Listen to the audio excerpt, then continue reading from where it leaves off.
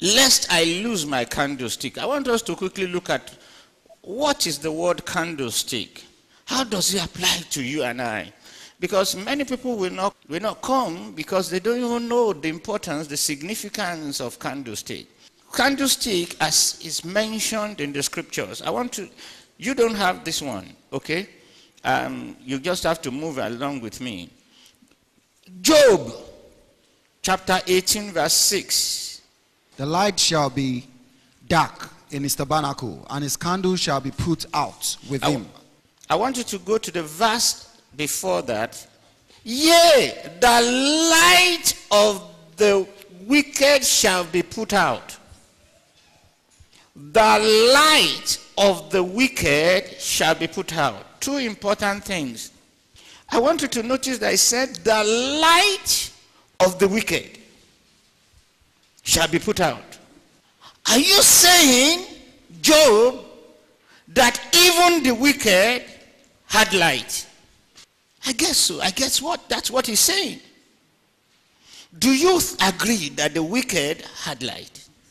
How many people agree? But he said, it shall be put out. What is the implication of that in the light of the New Testament? I'm going to show you now. He said, the light of the wicked shall be put out, and the spark of his fire shall not shine.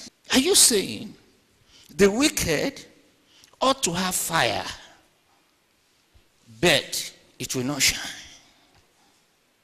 What is the meaning of this statement? 2 weeks ago, I was in Johannesburg to handle a youth conference. It was supposed to be a 2-day youth conference. I have so many things that the Lord put in my heart. Some of you will be aware that they just had xenophobic attacks in South Africa, and was the humanity in the preacher kicked in. And I said, Lord, I don't think I need to go for this meeting anymore. They are killing people, they are killing foreigners and whatever. And after a few days, he told me that for this cause you are born, that courage must rise with what? Courage must rise with what? That all these years, what you are doing is, you are doing preparation. It is the places where there is trouble that will be sending you to. Says, so you go. And I started looking at what do I do? And I said, 2 days is not sufficient to do what I want to do. Friday, Saturday, people are. And he said, let me teach you something. Can you give me the metaphors of the Holy Spirit that you know? And I said, yes, the Holy Spirit is wind. No. Can we quickly do that together? Holy Spirit, the metaphors that you know. Fire, oil, water, wind, and dove. Clap for yourself. Then he said, the first approach is to remember the fire. He said, there is a fire that I've made you to be. Are they not ministering? And has made these ministers fire. He spoke about John the Baptist. He said there was a time, he said he was not a burning fire. He said, but fire must get to a particular stage before it can combust. That's why I said, quench not the Holy Spirit. He said, there are messages you have preached, and they never got to the point of combustion. That's why you didn't have enough success. So start building fire to the point that by the time you hit the people, it will burn off. And I want to tell you, I give you testimony that was what happened. He said, I want to deal with Kundalini spirit. You know what is called Kundalini spirit? I'm going to say a lot of things that are above your head, but they will come, you will grow taller than them. There is a spirit that came from the Eastern world, Asia. It's called the Kundalini spirit. Those who worship Hindu and Buddha and all that, they are the ones that... Let me show you the manifestation of Kundalini spirit.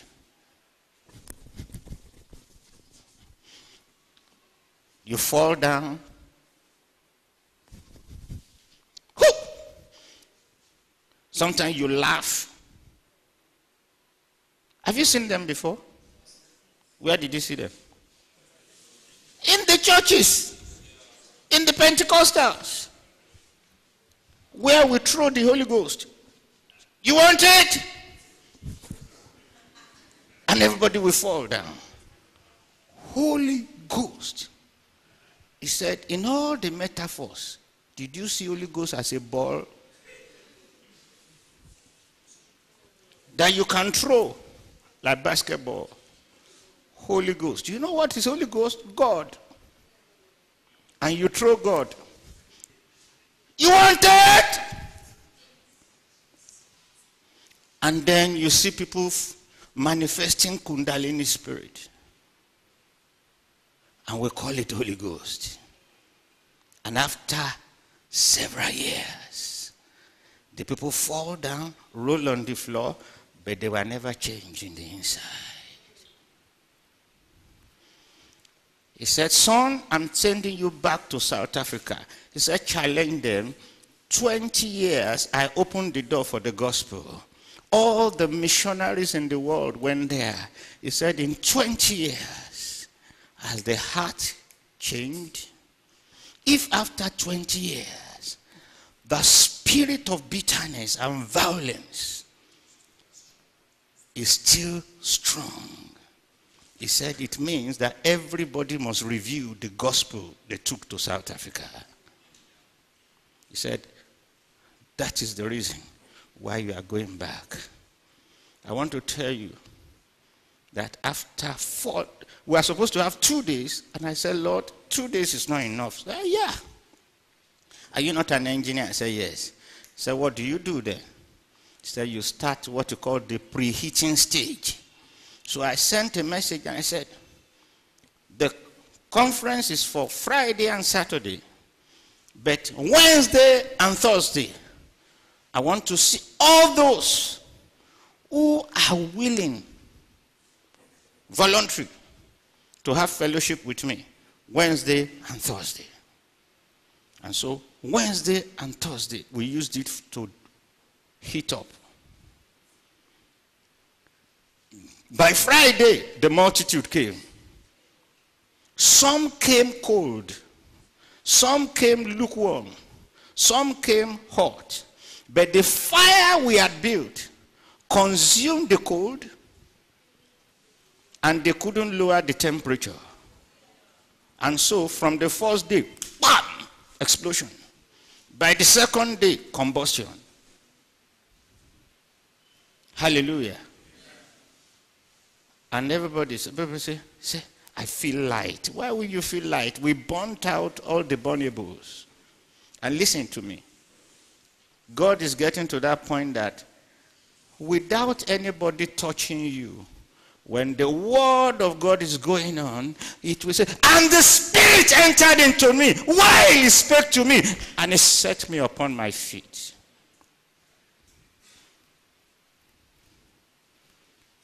You can fall down if you want to fall down, but the word that I preach will make you stand instead of falling.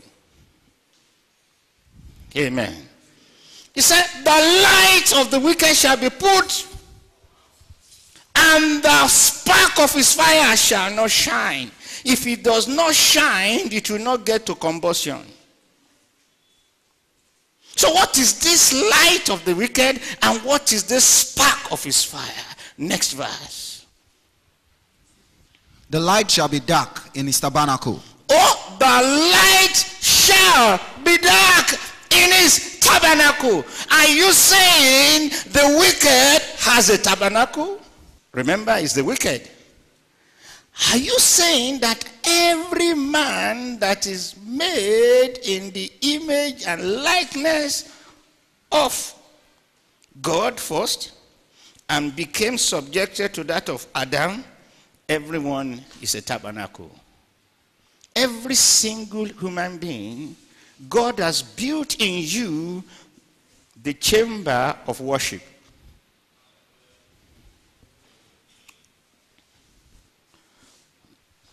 The armed robber of the street wants to worship something. The prostitute wants to worship something. Those who just messed up our money and our economy, they want to worship something. Hear me, let me correct you. It is not everybody that has gone to church that has gone to worship Yahweh. But they went to church because they want to worship something. The Bible did not say the wicked is not going to church, but his tabernacle is dark, and his candle shall be put out. So actually his candle is his light. His candle is the spark of his fire. His candle is the light in his tabernacle. What is in the tabernacle? Candlestick that gives fire to the high priest when he comes. So to the wicked, his candlestick is put out. But I want you to notice, the candlestick is put out, is not removed. He can still repent. We are not talking about, this conference is not talking about a situation. It's warning you about a situation where you cannot even repent. This wicked, the candle is put out, but it's not removed. I will show you when it is removed. Hello? Churches die. What did I say? I said churches die. Write it down. Say churches die. The wicked used to have light. Now, the Bible said by the mouth of two or more witnesses, every matter shall be established, right? Let's look at Job chapter 21, verses 17 and 18. How oft is the candle of the wicked put out? There's a problem here. What does how oft imply? Who can help me? It means how often, how repeatedly. If it says how oft, that means it was on, it was put out, it was on again, it was put out, it was on again, it is put out. Hear me.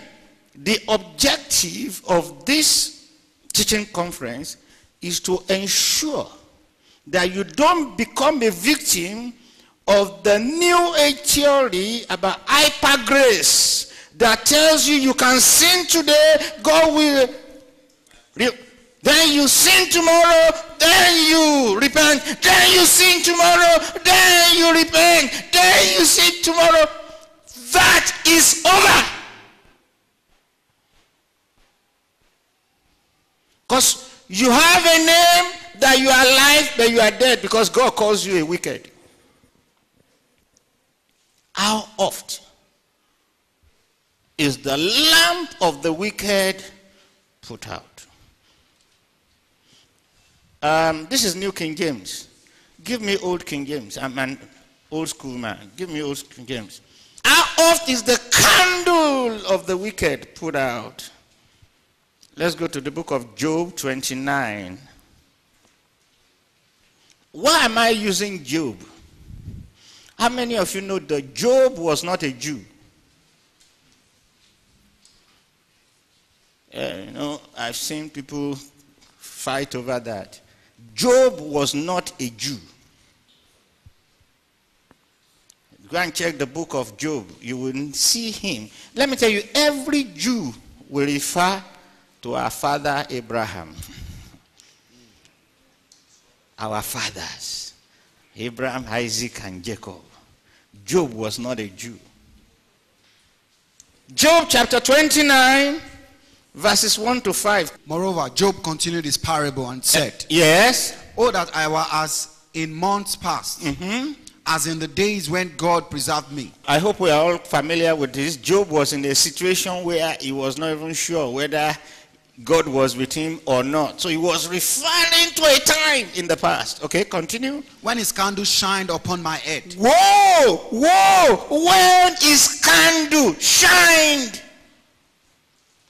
That means there is a consciousness, there's a feeling in him that the candle was no longer shining. Okay, continue. And when by his light I walked through darkness.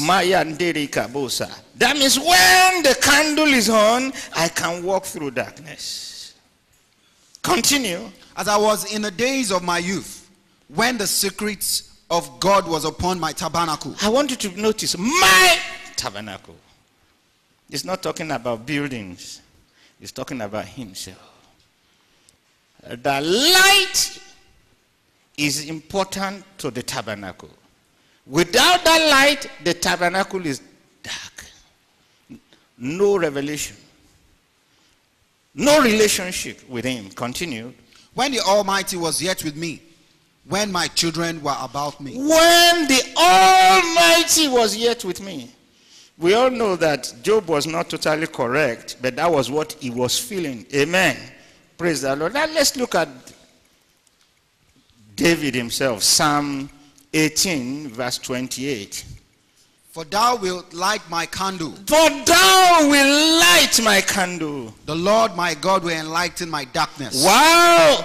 Kimasinda. That means being able to see in darkness has to do with having your candle alight. Being able to be guided in situations that challenge you has to do with your candle. Without your candle alight, you are in delusion. So let's go to Proverbs chapter 20. Let's now see what is the definition of the candle. Proverbs chapter 20, verse 27 and 28.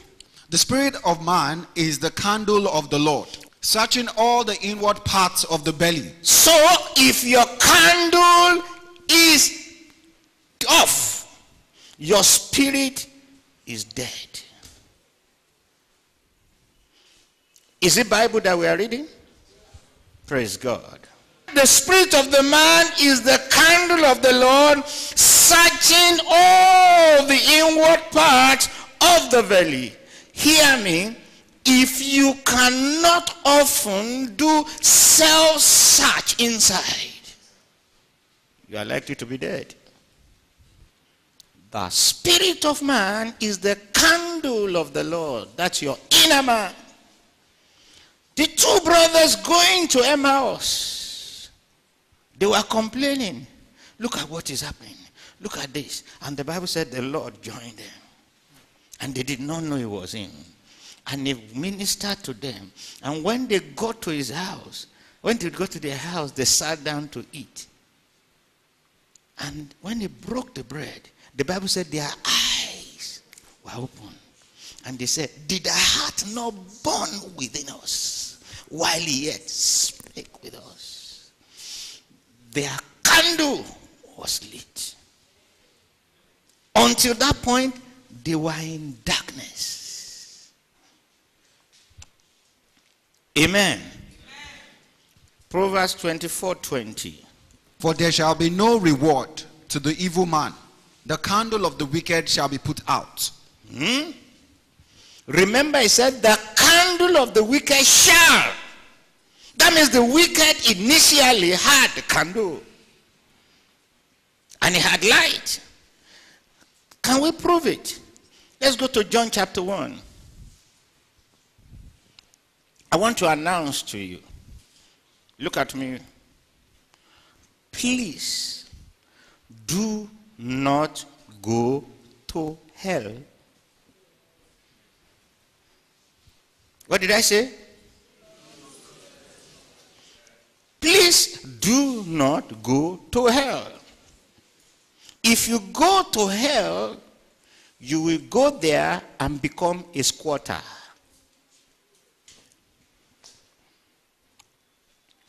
And you know what it means to be a squatter? Some of you had stayed in, my first year in the university, I was a squatter. Our hall, the room was supposed to have 3 people. We were 7. In the night, I would set up my camp bed. And because I was a squatter, I had no rights in the room. All my things were squashed up in a corner. In fact, nowadays, if you are a squatter, you become the slave of the real owner of the room. I think now in the universities also, you even pay. In our days, you didn't pay, but the only thing is that sometimes you skip your meals for him. You give him your meal ticket. I don't think they don't use meal tickets again. Okay. Hallelujah. No, some people ensure that the education had gone down. In those days, you used to give your meal. You can give somebody else your meal ticket. Okay. You will be a squatter. You know why you are a squatter? Because your name is not in the accommodation list. Can I say this?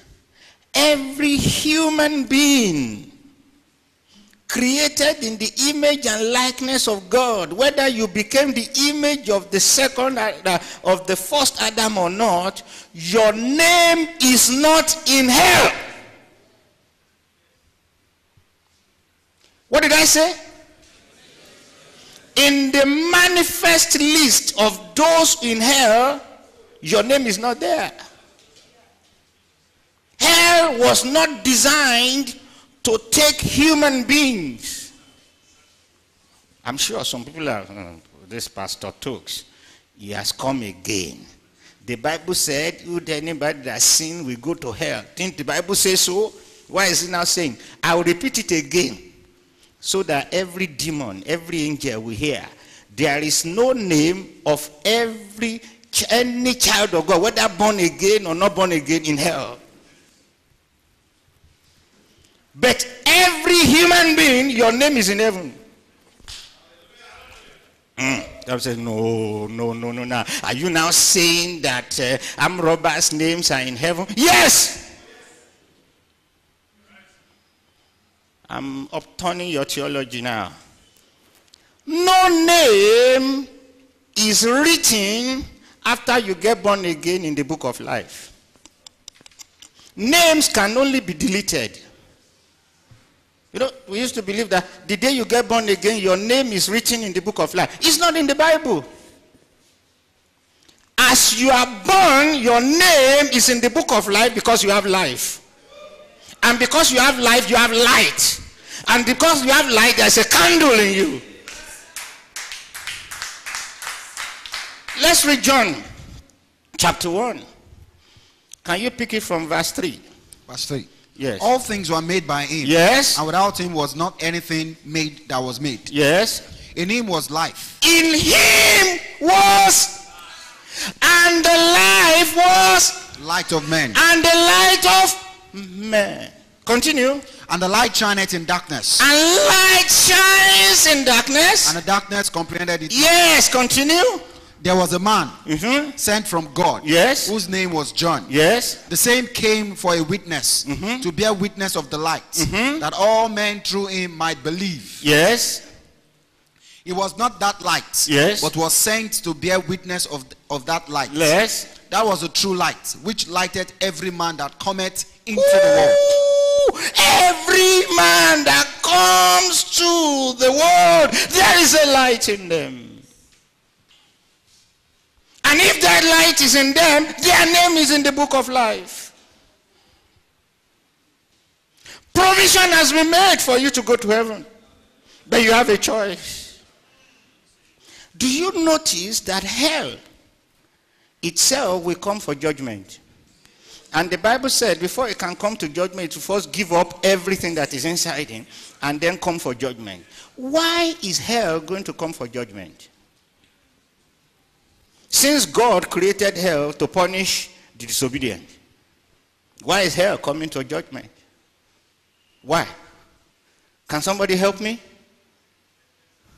Because it opened his mouth beyond measure. The measure of his mouth is to take Satan and demons.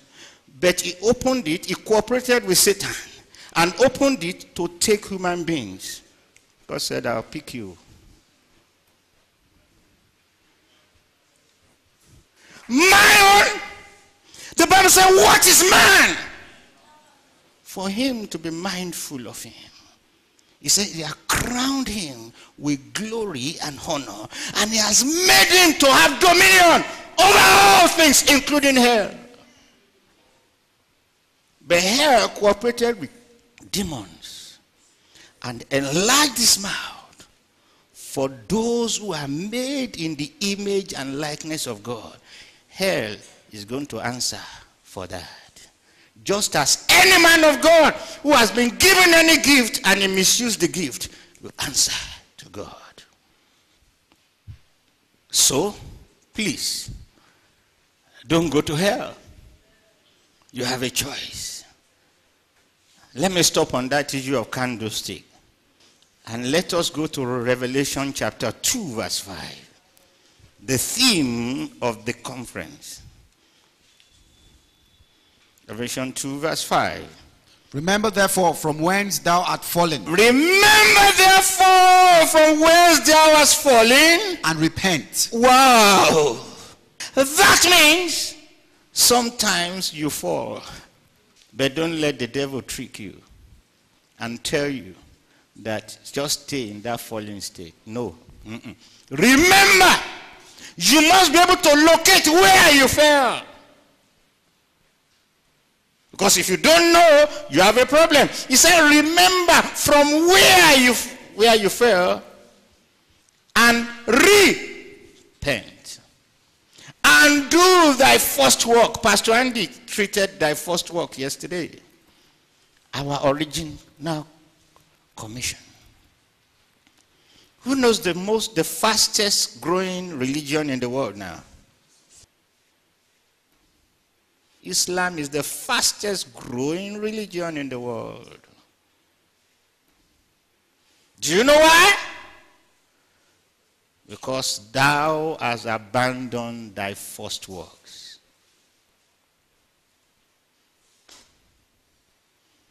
You think guns can destroy Islam? An ideology? No. It takes a powerful ideology to destroy another ideology. Because behind every ideology is a spirit. Guns can't kill spirit. Remember from where thou hast fallen, repent and do thy first works, or else I will come quickly and will not put out your candlestick. I will remove it out of its place except you repent. This is the message to which church? Ephesus. By your time you get to Sardius, church number 5, he said you have a name that you are alive, but you are dead. Now what I want to share with you this morning, since I got born again, that part of the scripture had always bothered me. I couldn't get a full understanding. Judges chapter 17, 18, 19, and 20. Judges 17, 18, 19, and 20. Those were weird stories.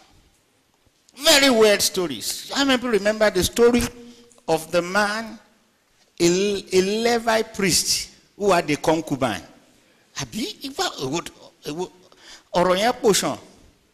He had the concubine, went to the concubine, and they raped the concubine. They came back and cut the concubine to 12 pieces and sent it to 12 tribes.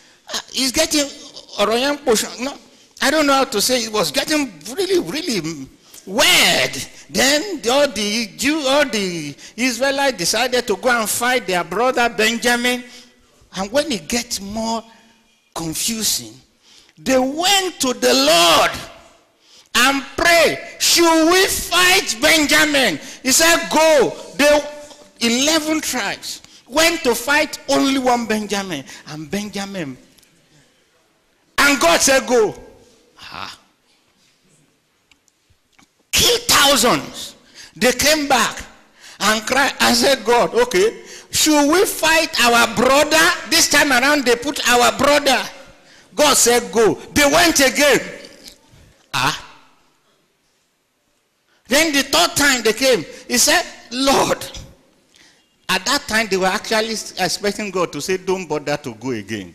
Because they had lost thousands. And they now said, God, should we go? And God said, go this time. I'll give you victory. What happened? Why did they lose thousands the first time, second time? And the third time, they now went. Something happened. The candle lit. They had strategy. And they totally destroyed Benjamin. But Benjamin, only few remained. Is that not weird? So I told God, I said, this part of the Bible, I don't understand. Now, when God gives up, when there is no distinct voice in a nation, let's look at Nigeria. Let's look at the recent election.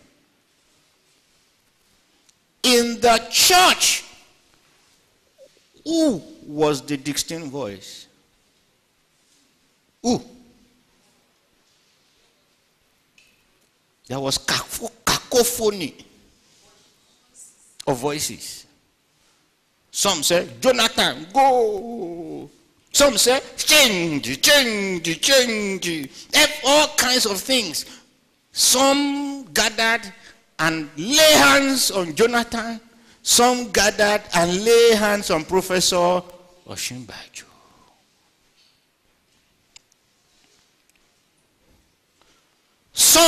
Everybody, all kinds of prophecies. Sir, where is the Lion of the tribe of Judah that sees in the darkest hour? And the Bible said there was a time in Israel when there was no king, when everybody did what was right in their own eyes. For this corner, he did there. For that corner, on our street in Ejigbo, how many churches do we have on that street? Everywhere churches. Listen, during that time of election, it was very unusual. Somehow God, maybe because of this message, God allowed me, unusually, I had time. I became active on Facebook from the last week of December to the final weeks of the election. And I saw what Christians were writing on Facebook. I saw Christians who will never go out on Saturday or any day to give out tracts. I saw them wake up in the morning and articulating all the policies of PDP. And some articulated the policies of APC. Some got to a point that if you speak against their party, they were ready to curse you. In fact, if you are beside them, they will punch you. I saw it and I said, one guy said, I am ready to drop my Christianity for Buhari. Christian! I have it.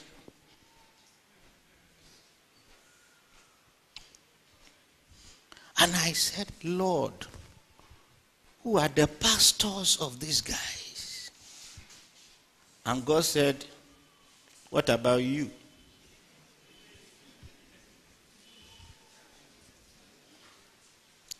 There were some members of my church that embarrassed me. On Facebook. You know why? No distinct voice in the nation. We are in the book of Judges. When subtle deception move into gradual descent into delusion.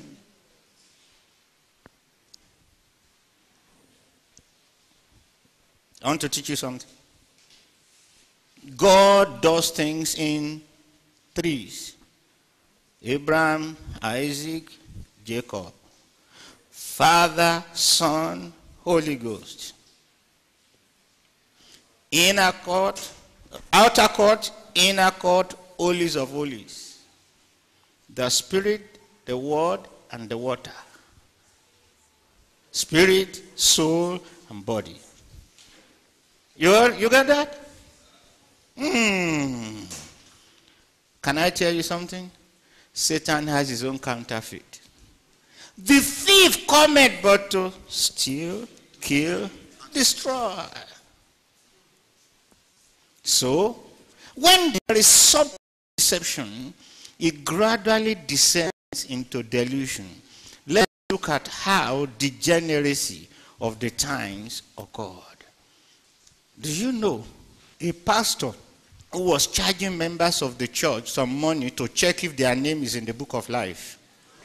Then there's another pastor, I don't know whether you saw this. He said, I'm going to kill all the demons. I go into the, so they carried him on a chair. 4 members of the church had to carry him on a chair. And it was, I am reigning in the atmosphere.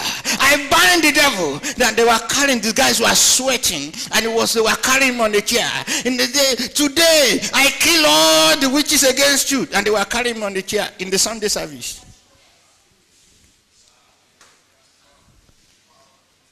Now we have pastors who impregnate 20 members of the church, and God told them to do so.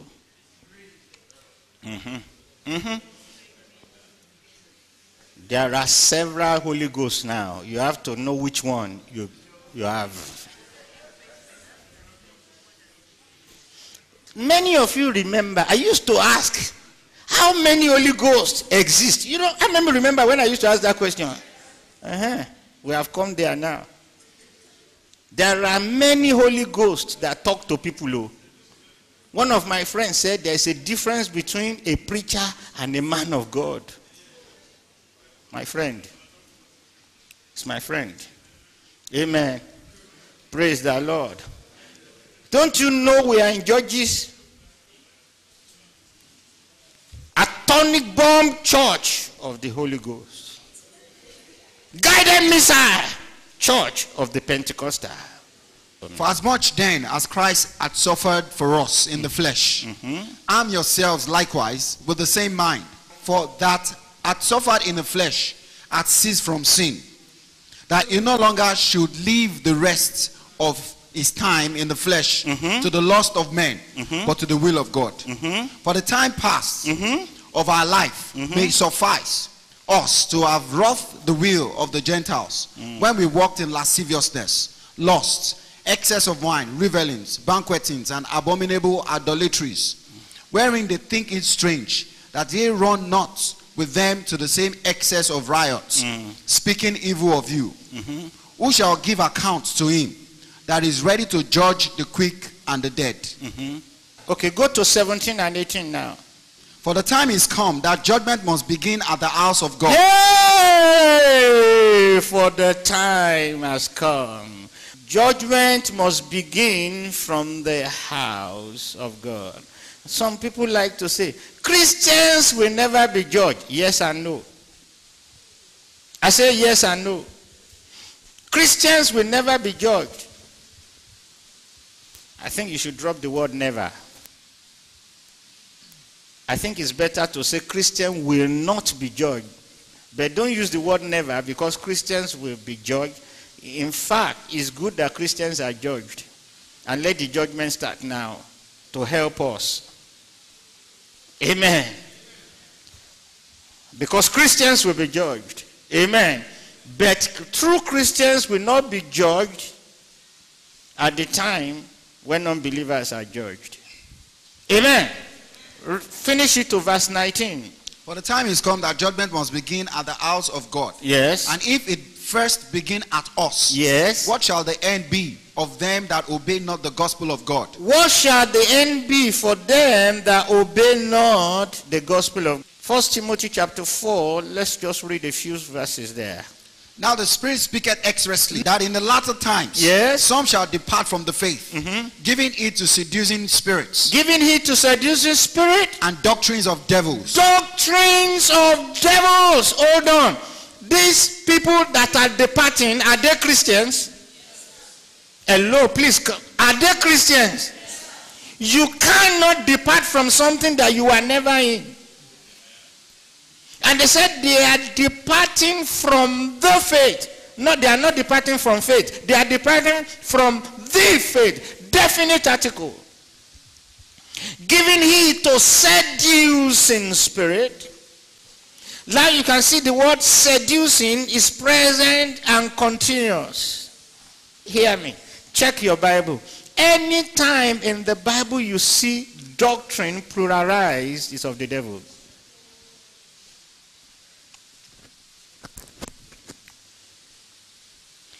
If it is God, it will be doctrine. If it's of the devil, it will be doctrines.